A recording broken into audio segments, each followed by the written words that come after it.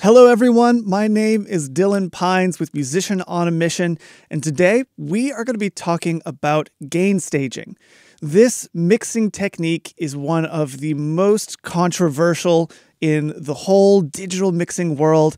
It's something that my students have asked me about for years, and it's something that is one of the most misunderstood concepts that I find with my students week after week. So I wanted to make an FAQ video that covers all the different questions that I get about gain staging. Hopefully by the end of this video, you won't have any confusion over how exactly to do this extremely helpful technique so that you can move on with your life and make some much better mixes. But before we get into it, I want to let you know we are giving away a free bonus for today's video. We're giving away our entire treasure trove of mixing cheat sheets. We've been designing these over the past few years, and there is some fantastic info in here. Stuff on EQ and compression and reverb, delay, saturation, volume balancing, anything in between. We've probably got it in this pack, and we're giving it away for free.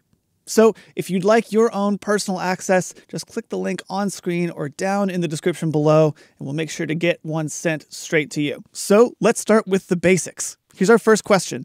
What is gain staging and why does it matter? Now, gain staging, it does have a few definitions, but for this video, we're going to be focusing on the pre-mix process of changing the gain of all of your recordings so that they sit around the same level.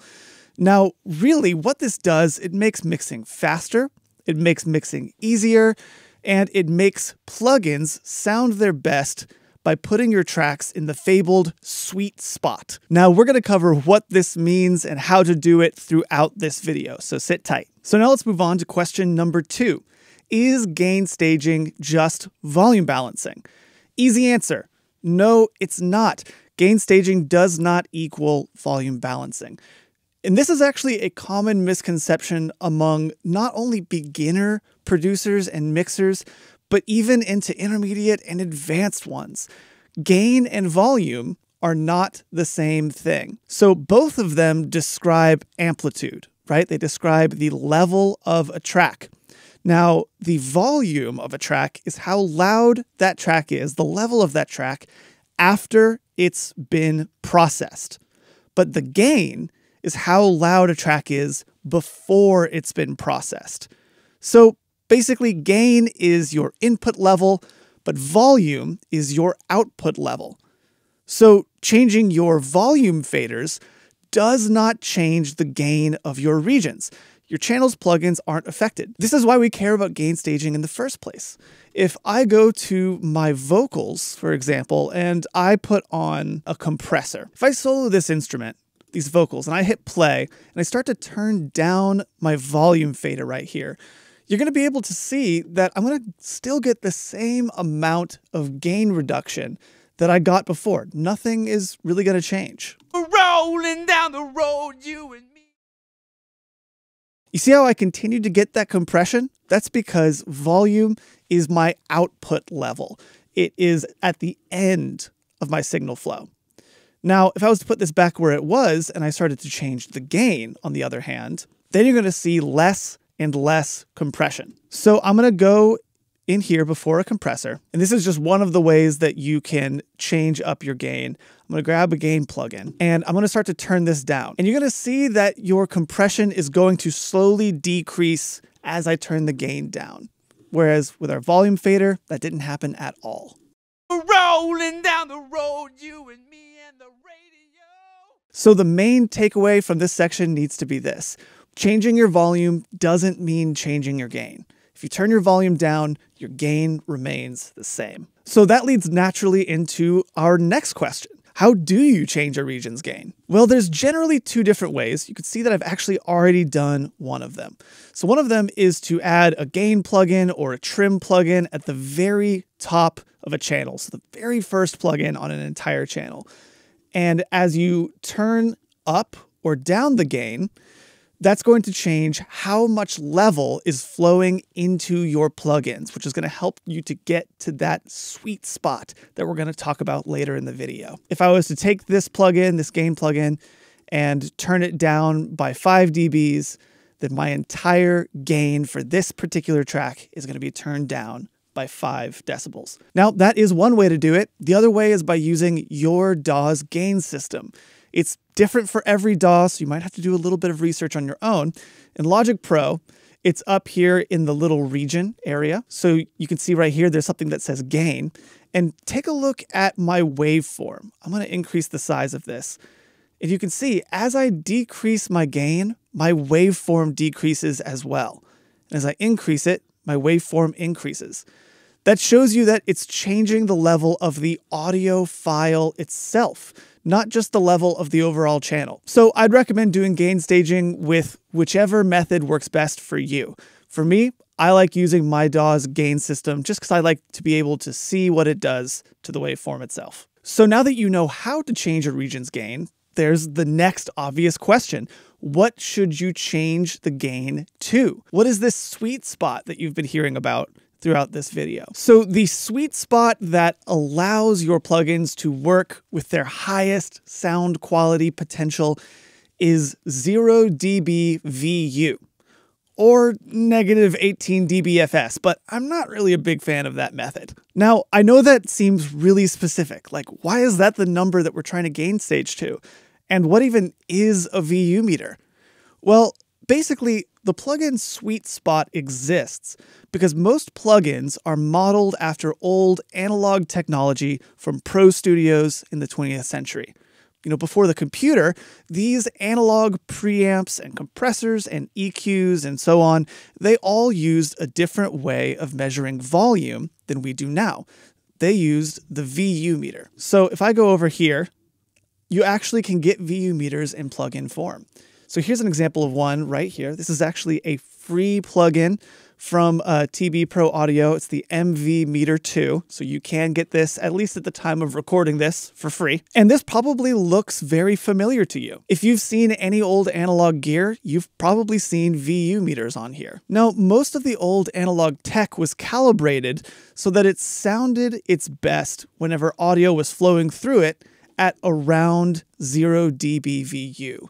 So if it was sitting there on average, you were going to get the best possible sound quality. Since so many of our plugins are modeled after that tech, they share that same sound quality sweet spot. But we need to use a VU meter to find it. So that's going to be our next FAQ question. How do I use a VU meter to gain stage? So here's what you're going to do. You're going to put a VU meter plugin onto your mix bus or your stereo output or whatever the final channel is in your DAW. So I'm going to go over to my stereo output right here. I'm going to click and I'm going to select MV Meter 2. The next thing I'm going to do is I'm going to make sure that all of my tracks are set to 0. They're set to unity. I don't want anything turning up or down the volume of my regions. The other thing I'm going to do is I'm going to make sure that all of my tracks are panned to the center. I don't want anything panned to the sides if I can avoid it. So now what you're going to do is you're going to solo one track at a time. And you're going to loop the loudest part of the song for that specific instrument. So for example, let's look at this bass. I'm going to solo this out. And the loudest part of the song for this bass looks like it's probably around where I actually have this looping right now. So I'm going to hit play. And I'm going to change the gain on this track until it sits on average around 0 dB VU. And that's really important to say. On average, going above 0 dB VU is expected. That's totally okay. You're not trying to get it to peak at that level. You're trying to get it to sit there on average. So I'm going to hit play and I'm going to start changing my gain until it looks right to me.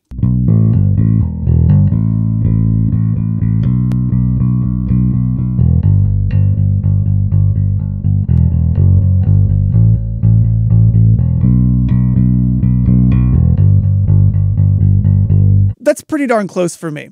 And remember, this is not a hard and fast science. You're really kind of just trying to get it into the ballpark of that area. It doesn't have to be exactly sitting at, on average, 0 dB VU. So for me, I was finding that having my gain boosted up a little bit by about 1.5 dBs was really all I needed. Now let's check out, for example, this piano track.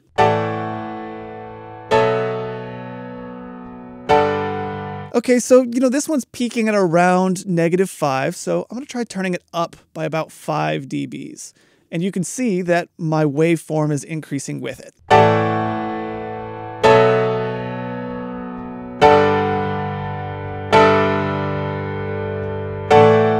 So for something like this, it's such a dynamic instrument, I'm not really going to be able to get it to sit fully on average around one particular spot because it's changing so dramatically. So when this happens, I do actually try to get it just to sort of peak somewhere around 0 dB VU. That's totally fine. Again, this is a soft science, not a hard one. Now, you just need to use this method for the tracks in your mix, and you should have your plugins working at their highest potential. But there's an obvious follow-up question to this. Why can't I just use my DAW's volume meter? That's actually because it's a whole different way of measuring volume. Your DAW's volume meter is most likely a full-scale meter, also known as a peak meter or an FS meter. So it actually reads volume a lot faster than a VU meter, which makes it pretty difficult to gauge where a track is sitting on average, at least when you're comparing it to our VU meter. So you can see, for example, I'm peaking at around 0 dB, right? But check out where I'm peaking on my actual volume channel for this piano.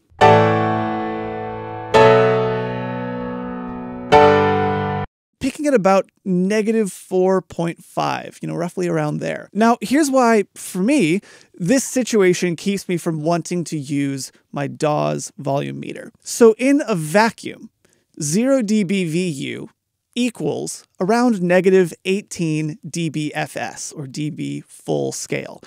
You heard me say that earlier on in this video, and you've probably heard other audio teachers on the internet say that as well. They say, oh, you're trying to hit that digital sweet spot, which is -18 dB FS.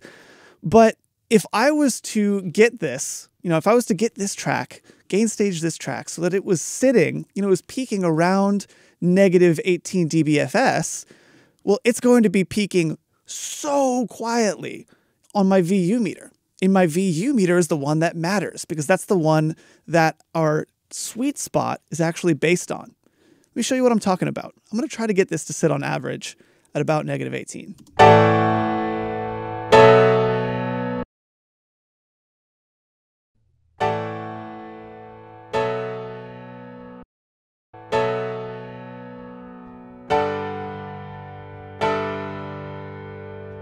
So somewhere around there is probably good.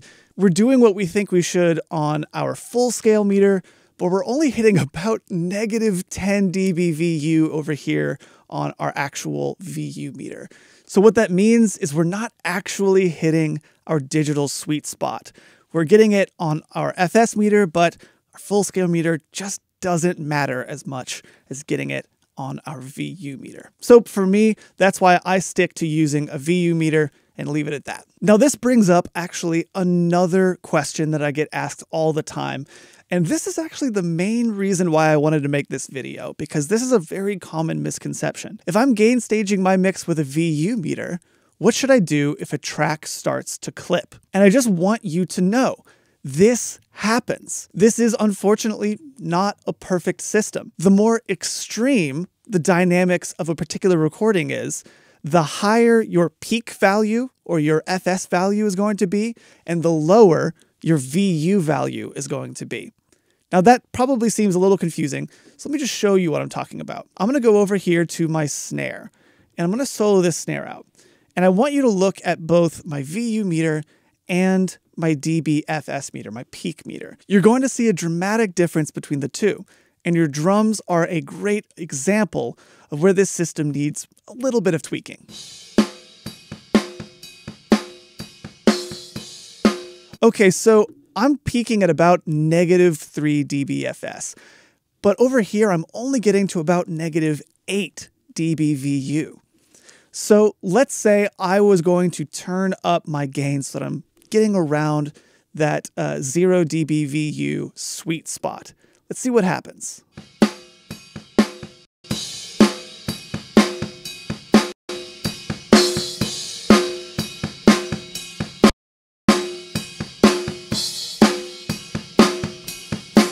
I am distorting like crazy, right? I'm getting about almost 5 dBs of clipping. And that just barely got me up to 0 dB VU. So this is a situation where I am not going to be able to get this instrument into the digital sweet spot.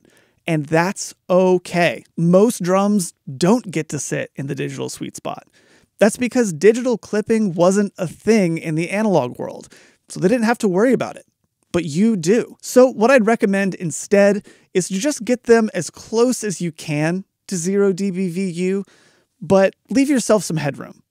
In fact, I actually will often normalize my drum gain. Now that might sound a little freaky for anyone who doesn't really understand what normalizing is, but basically the normalization process just sets the gain of each track so that it's peaking at a certain level.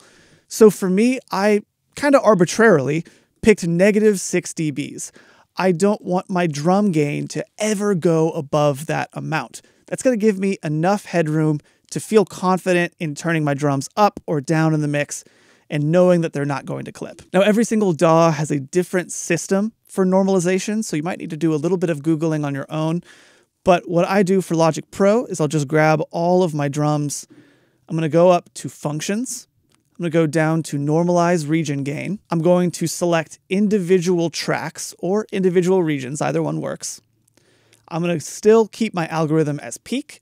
And then I'm going to select my target level to be -6 dBs. I'm going to make sure that I hit enter because that's going to actually lock it into place. And then I'm going to hit apply. And you can see right here, my gain turned down quite a bit. It's no longer in that huge peak zone. It's actually been turned down by about -4.2 dBs. Now what that means is that's the closest I'm really going to be able to get this particular track to 0 dB VU and still have it be peaking at only -6 dB FS. Now, I know I'm throwing a lot of crazy vernacular at you. Really, you can forget all these vocab words if you want. They're hardly ever used unless we're talking about gain staging. But the main thing to know is that your drums, I would normalize them. Pick whatever number you want. I usually go with -6 dBs because I just feel like that's a pretty decent amount of headroom. Just don't try to actually use a VU meter on hyper dynamic instruments because you're probably going to cause clipping. So here's an important question. When should I gain stage my tracks? Gain staging is 99% of the time a pre-mix technique. You're going to want to do this before you ever start mixing. That's because you don't want any of your channels to be turned to anything other than unity. You want them to be set at 0 dBs. That's because you're going to want to get an accurate version of what your gain looks like. Also, you don't want to have any plugins on your channels because if you change the gain of a plugin, you're going to change how that plugin is acting. It's the entire point of gain staging in the first place. So if you do it before you start mixing, you're going to be setting yourself up with a fantastic foundation to build upon. But if you do it halfway through your mix, you're just going to absolutely wreck your mix. It's going to cause total chaos. All of a sudden, tracks where you're maybe getting 2 or 3 dBs of compression, you're suddenly getting 10 dBs of compression. Or tracks where you've got a decent amount of saturation on them, you're suddenly getting no saturation because the gain is too quiet. So you definitely want to make sure that you're doing this first. If you're in the middle of a mix right now, don't worry about doing it on this mix. Just start doing it on the next mix. So here's another common question. Do I have to gain stage all of my tracks? And the answer to this is no, you don't. Here's my rule of thumb. The more plugins a track will use, the better it will sound if you gain stage the recording. So if you're going to be doing a lot of processing on a particular track, then I would absolutely gain stage it. But if it's something that's really quiet and it's meant to be in the background and you know you're not really going to do much of anything on it, then don't worry about it. It's okay. You can totally skip that one. Like for example, I often won't gain stage my tambourines because I know they're going to be just a very quiet background instrument. If I know that I'm going to do a lot of compression and EQ and saturation on them, then I definitely am going to gain stage them because I want them to sound the best they can. So on to our next question. Do I have to gain stage my MIDI tracks? This is something that I hear tons from people who are doing either home studios, where they're doing virtual instruments that they just don't have access to recording, or electronic producers or pop producers who are using stuff like synths or samples. So again, I've got to go back to my rule of thumb. The more plugins a track is going to use, the better it will sound if you gain stage it. So if it's a really, really background synthesizer, I wouldn't stress too hard over it. But if it's a big synth lead, or maybe it is a virtual drum set, or maybe it's a whole bunch of samples that you're going to be compressing, then I would definitely take the time to gain stage. Now, if you're using MIDI, you can't really gain stage that using your DAW's gain staging system. It doesn't really have gain, it's just information, it's not a recording. So instead, you would want to either go into your software, into your virtual instrument, and change the volume there, or you would just want to add a gain plugin to the very top of your actual plugin chain, the very top of your channel. So let me show you an example of what I'm talking about. Okay, so I have a quick synth patch that I made. Let me actually pull it up, and let's just take a look on our VU meter and see how loud it is.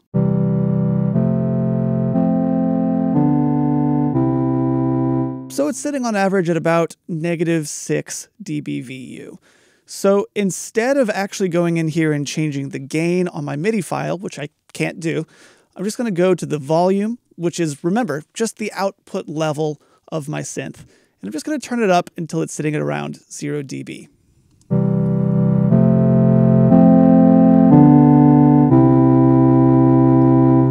Perfect. Nice and simple. So you can either do that, or you can just use the gain method and put a gain plugin at the very top of that particular channel and turn it up or down that way. So another common question that I get, how long should gain staging take? Preferably not long at all. The first time you do it, it might take you some time because you're getting used to it, but the next time you do it, it will take you less time, and the next time even less time. At a certain point, you want to get to a level where you're able to knock it out in probably 10 minutes. Unless you have just a ton of tracks, if you start taking more than that, then you're just using valuable mixing time. And honestly, it's not really worth taking hours and hours just to make sure you're getting a little bit more quality out of your plugins. And our final question is this: what about gain automation? I've heard that's the secret sauce of gain staging. Honestly, it is. It's fantastic, especially for compression, but it's pretty complicated. So it's something that I'm going to be covering in more detail in another video. So be on the lookout for that. But if I was to describe it in just a few seconds, gain automation is basically the process where you are going through a particularly dynamic instrument, like for example, your vocals, and instead of changing the gain for the whole instrument, you are actually splitting different regions up, like this, and changing the gain for individual regions. That way, the gain for each phrase in a particular song is around the same level. This is great because it allows your compression to be sitting at the same intensity the entire song, instead of having maybe one phrase have a ton of compression and another phrase have very little at all. It's also very helpful for instruments where one section of the song, they might be very quiet, and another section of the song, it's very, very loud. You're going to have very inconsistent compression that way. So like I said, we're going to be covering that in another video coming up, so keep your eye out for that. So that's going to about wrap it up. These are the most frequent questions that I'm asked about gain staging, but these aren't all the questions that I've been asked. If you have any other gain staging questions, leave them in the comments below. They might make their way into a future video. And before you head out, don't forget we are giving away a huge free bonus on this video, our entire collection of designed mixing cheat sheets. Make sure to click the link on screen or down in the description to get your own free access. This is stuff that honestly, I will even use each time I mix. In fact, keep your eye out for the EQ balance chart, the thing that goes over the frequency spectrum. It is maybe my favorite thing that Musician on a Mission has ever created. It's something that I use every single time I mix. Also, if you're new here, don't forget to like and subscribe. We make tutorials just like this one every single week on this channel, and we would honestly love to help you grow in any way we can. So that's going to about wrap it up for me. This has been Dylan Pines with Musician on a Mission. And remember, create regardless.